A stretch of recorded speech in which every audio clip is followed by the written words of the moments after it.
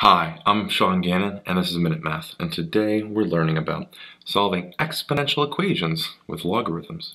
Minute Math, when you need help you use Minute Math. I'm given this problem right here. 3 to the power of a is equal to 69, and we need to solve this equation. We know that I can take the natural log of both sides of an equation here. So if we do that, natural log of 3 to the power of a is equal to natural log of 69. This allows us now to take this exponent of a and bring it out front. That gives us an a times natural log of 3, which is equal to natural log of 69. From there, divide both sides by natural log of 3.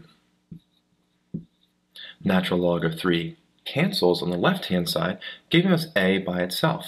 Now this is going to be approximate here, but when we use our calculator, natural log of 69 divided by natural log of 3, and we round it, we get approximately a 3.8540.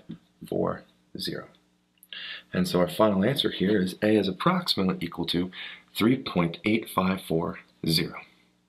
Hope this video was helpful for you, and if it was, please subscribe to this YouTube channel and like this video. This helps us make more free math lessons for you and for everyone else. So as always, thanks for watching. Minute Math, when you need help you use Minute Math.